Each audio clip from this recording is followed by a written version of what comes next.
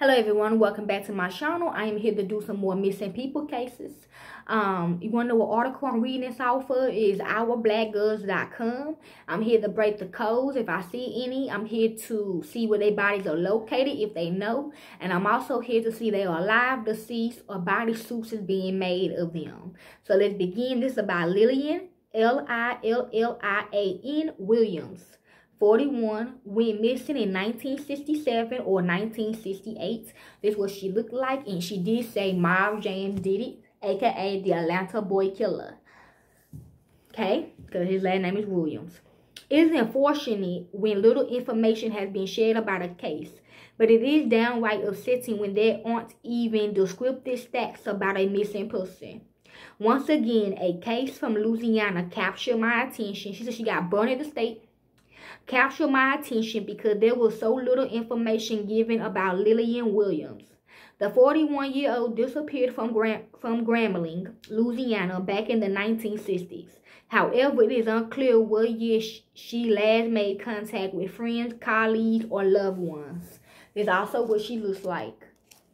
I'm hearing family, so she could have been my family. Okay, she do look familiar. According to databases, Lillian Williams was last seen at her home at Grambling State University in Lincoln Parish. It was reported that it was in either 1967 or 1968, and sadly, that is all we know about the missing woman.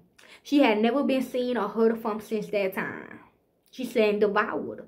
Any information about her personal or professional life has not been shared publicly. I could not find any news reports about the mysterious case, and it's unclear if she was living on or off campus. She's saying she was my grandma's sister. There also wasn't any information available about Lillian's, so there could be a bodysuit of her family, whether she was married or had children. She said neither, or the search efforts related to this case. At the time of her disappearance, Lillian Williams stood anywhere between 5 feet to 5 feet 10 inches tall and weighed 90 to 200 pounds. These stats mean that her height and weight was unknown. She had black, dark brown hair and brown eyes. No other descriptors was given. Her middle name is Culbert, C-U-L-B-E-R-T.